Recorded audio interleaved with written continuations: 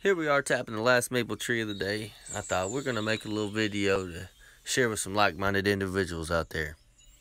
So first you want to do to tap for syrup is get a 5/16 or a 7/16 drill bit, or one about the size of your pinky, and you want to drill into the tree about 1.5 inches. Now you want to drill at that angle. I got a little bit of an angle, upwards angle drilling into there. And you want to look for the biggest root coming into the tree down by the grass line. You want to go just above it, a few feet or a couple feet above it, just preferably whatever size bucket or system you've got to let it drip into there. And so I'm about 2.5 or maybe 3 feet up the tree there. And you can use a little spout, little plastic or metal spout to stick into the hole.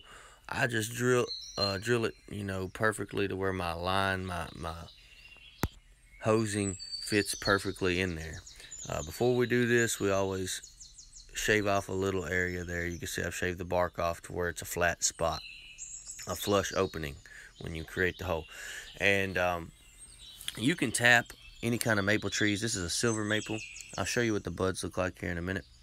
The best tree for the sugar content is the sugar maple, hence the name. It takes about 40 gallons of its sap to make 1 gallon of sugar. Now it's going to take about 60 to 110 gallons of sap out of all the other trees, even all the other maple trees, to make 1 gallon of syrup. Now the birch has the highest amount of antioxidants and mineral and nutrient dense sap there is out of all the trees, so some people prefer it over all the others. There are some other trees you can tap, including the box elder, which always flows first of the year. It's the middle of February, and we're getting more out of the box elder than any other tree right now.